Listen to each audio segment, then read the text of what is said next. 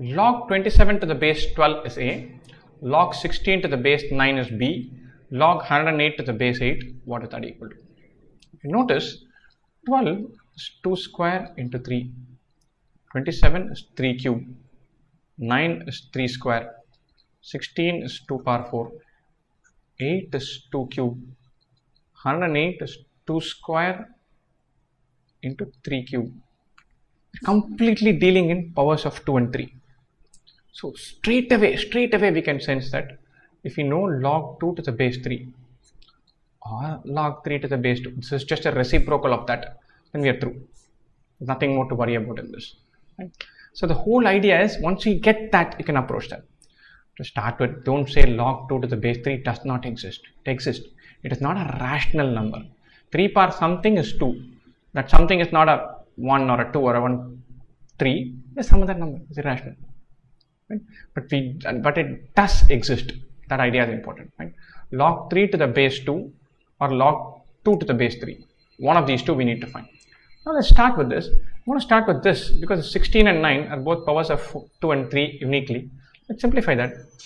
Log 16 to the base 9 is B. Log 16 by log 9 to any base is B. Let me choose the base as 3. Why 3? Because I want to remove the denominator.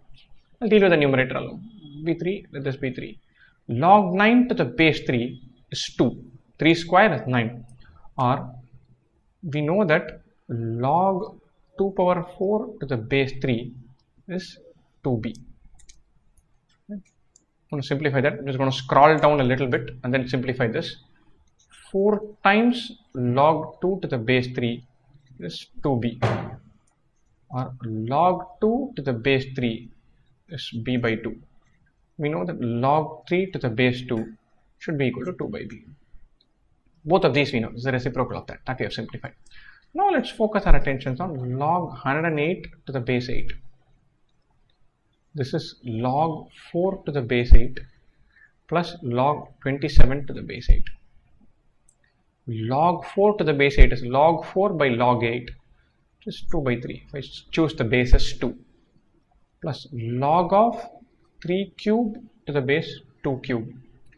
3 cube to the base 2 cube. Log will be nothing but log₃ to the base 2. Very simple, because the same power, it will cancel each other out. Or the number we are looking for, this is equal to 2 by 3 plus log₃ to the base 2. Now log₃ to the base 2 is 2 by b, that we have done. So this is 2 by 3 plus 2 by b. LCM is 3b. The numerator would be 2b plus 6. So we're looking for 2b plus 6 by 3b. Now this might not be among the answer choices, in which case we'll have to simplify using A and B combinations, all of that. Let's just check this, whether this is in the answer choices. 2b plus 6 by 3b.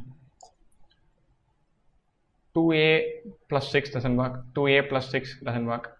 2b plus 6 by 3a, that's not what you're looking for. 2b plus 6 by 3b, this is the answer. Answer choice D, 2b plus 6 by 3b. And these kind of questions are important. These kind of questions are becoming more common, where there's a 1 unit of algebra and 1 unit of logarithms. Somehow you'll have to combine these two and simplify. So you need to know the base change rules, the logarithm rules really well, and then you'll need to get more and more comfortable with manipulating terms. So first step, isolate what primes are involved. Here only 2s and 3s are there. So everything will be in terms of either log₃ to the base 2 or log₂ to the base 3. So if we find one of the two, you're through. So anchor your question around finding that log₃ to the base 2 or log₂ to the base 3. Either 2, 3 and 5, then 2 to the base 3, 5 to the base 3, two things you'll need to find. So find that underlying entity, everything else can be worked around based on that.